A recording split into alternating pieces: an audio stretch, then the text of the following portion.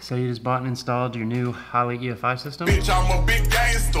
Open up the software, getting ready to get started, and you're completely overwhelmed by the amount of adjustability that there is. In this video, it doesn't matter if you have a Sniper, Terminator X, or HP Dominator. I'm gonna walk you through like the very basics and kind of where to get started. Hopefully this will give you a nice starting point so you at least know what the basics are and how to find what it is that you're after. This is a base file that was created by the Wizard. Ironically, this car actually paid $1,000 for this tune. And again, all it is a Wizard tune, so make sure that that doesn't happen to you. Step number one. But assuming that you've done the same, you have a file that's open, the first place that I would recommend starting would be right here in the system ICF. So once you're in the system ICF, the ECU configuration is going to be the first thing that you need to start with. Just choose which ECU you have. Next we have engine parameters. The engine displacement here is probably one of the bigger ones, and I've done a complete video on all of these different load sensing types. So if you're too lazy to watch that, just use VE based. And then here for fuel type, we can use gasoline or E85 on this particular ECU. This doesn't change the fueling at all. All that this does is change the scales that you're looking at. I use gasoline for everything. The only time I change off of gasoline is on methanol, which you can only do on the HPs and the Dominators. Next we have our injection type. Most instances, unless it's a Sniper, is going to be multi-port. The Snipers will be TBI. And our actual system pressure, this one's important. This is what your actual fuel pressure is. So if you have a fuel pressure sensor or fuel pressure gauge, whatever number you see there is what you're going to enter here. And probably the next biggest, most important thing is going to be choosing your fuel injectors. You just click on this drop-down list, you can see there's 1,000 variables. If your injectors are not on this list, you just simply go to custom. Then you would enter the flow rate for your injector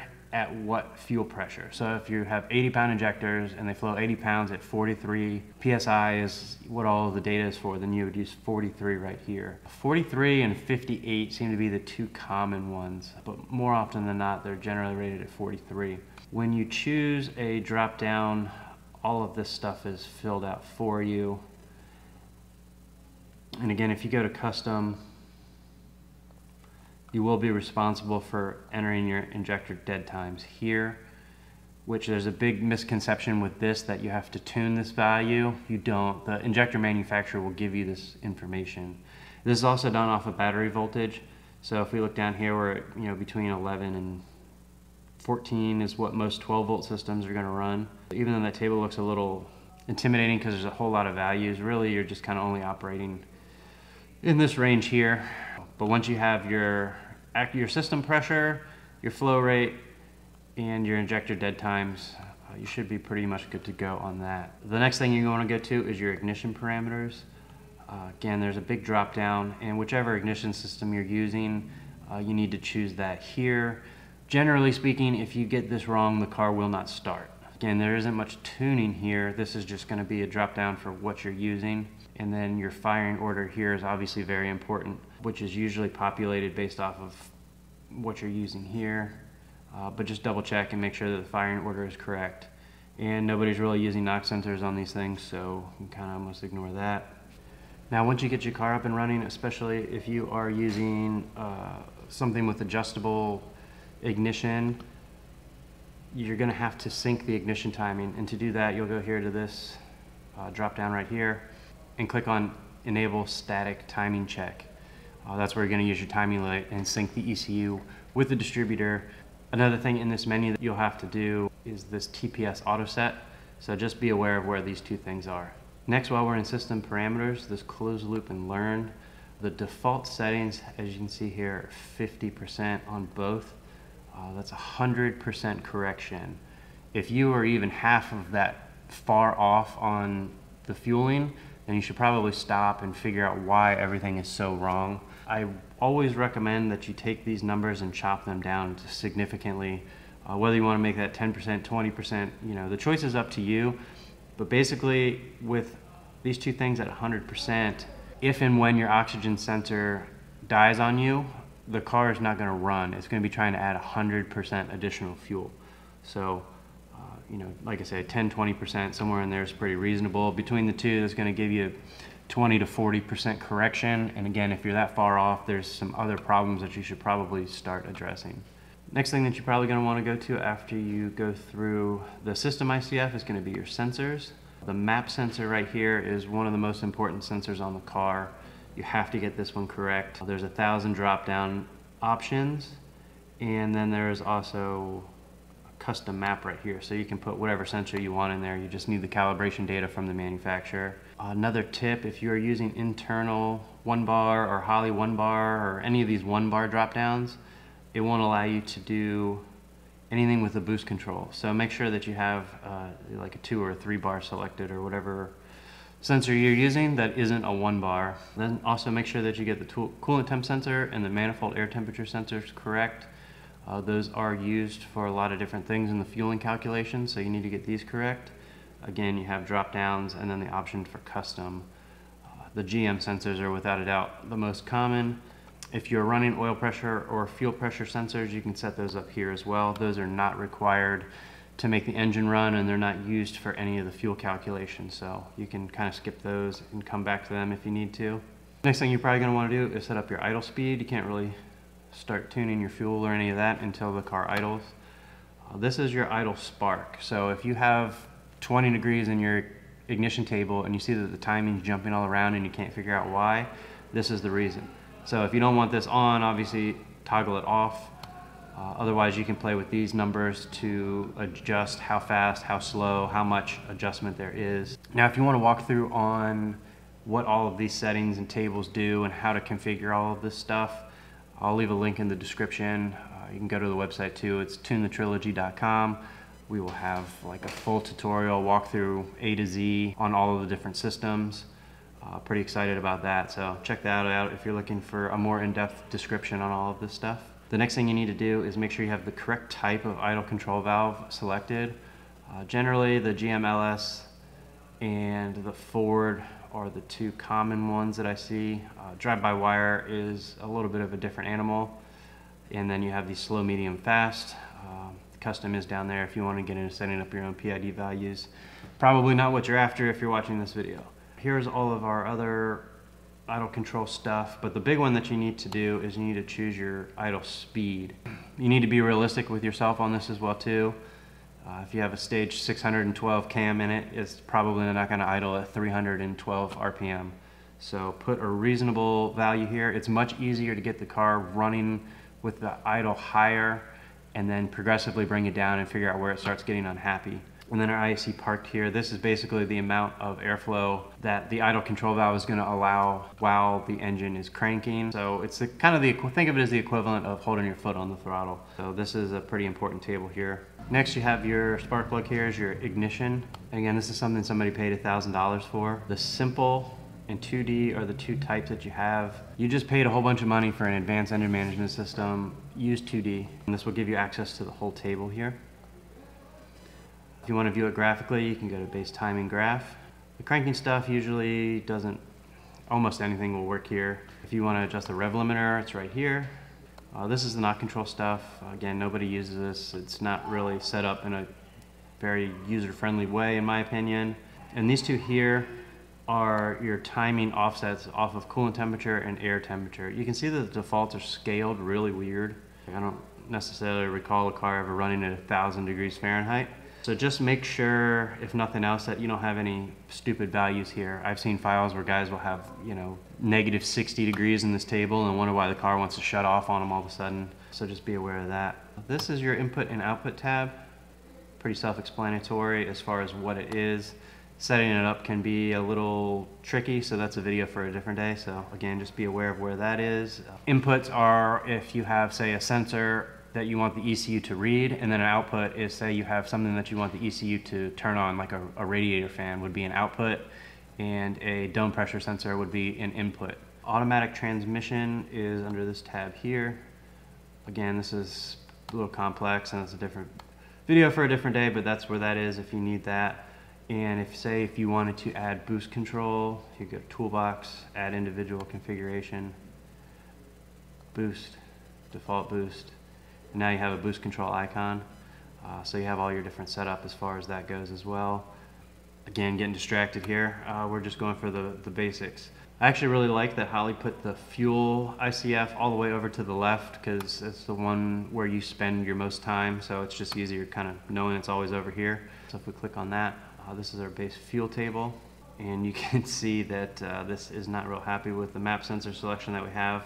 When you have these white cells like this, that means that you're out of fuel injector.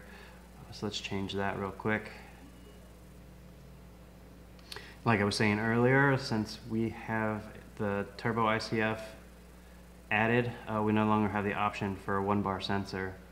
So if you want to remove an ICF, go to Toolbox, remove individual configuration. In this case, we'll do boost. We'll go back to our sensors, map, and internal 1-bar is what this thing was set up for.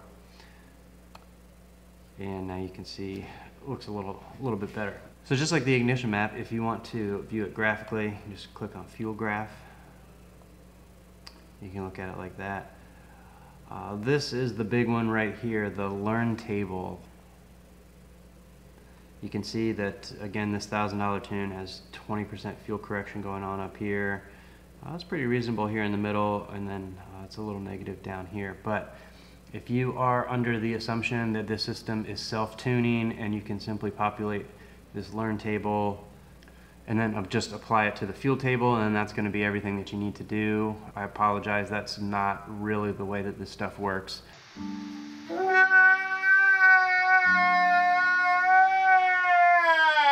If it was that easy, then myself and none of the other million people that do this for a living would have jobs. This can be a very useful tool and very beneficial when used correctly, but there's far more to tuning than just simply pushing transfer learn to base and that's it. So next we have our target air fuel ratio table. Again, this $1,000 tune just has 3 values. So I would suggest you go to 2D table. The other thing to keep in mind here is that the lower the number, the richer the air fuel ratio is. The higher the number is, the leaner it is. I see probably 1 out of 10 cars that seems to come in with those numbers backwards. They're targeting 11.0 idle and cruising, and then they're targeting 16.5 full throttle. So make sure that you have the correct orientation of the numbers in this table unless you want to buy a motor. Next we have our acceleration enrichment. This works in conjunction with the main fuel table. You really need to have the main fuel table tuned properly first, and then you can go and tune the acceleration enrichment. I have done another video on acceleration enrichment. I'll give you a better walkthrough on that. Just keep in mind that with the Learn table, when acceleration enrichment is active, the Learn table is not. So when you have rapid throttle changes and things of that nature, the Learn isn't going to work. It's not going to pick it up in the table, and you really need to tune all of that stuff manually. Once that is done, then you can do the acceleration enrichment. And then next we have temperature enrichment. This is your warm-up. As you can see, we have coolant temperature down here, and then this is the amount of fuel that's going to be added. When you see this percent, that means that 100% is the equivalent of 0. So in this case, we would be adding 5% fuel, we'd be adding 50% fuel here. And then we have air fuel ratio offset. So this is going to change our target air fuel ratio based off coolant temperature. You can see in this file here, once we get to 120, it's just going to be using the target air fuel ratio table. It's no longer going to be using this one. And then we have an air temp enrichment that this is more for like air density. As the air is denser, you need more fuel, and as it's less dense, you don't need quite as much. So this table isn't nearly as impactful as the coolant-based tables. And then we have our startup enrichment. So these are all labeled pretty self-explanatory. We have cranking fuel. This is how much fuel while you have the actual key is active. After start hold off, you don't have to mess with too much. And then the after start enrichment. This is basically how much fuel after you exit the cranking fuel.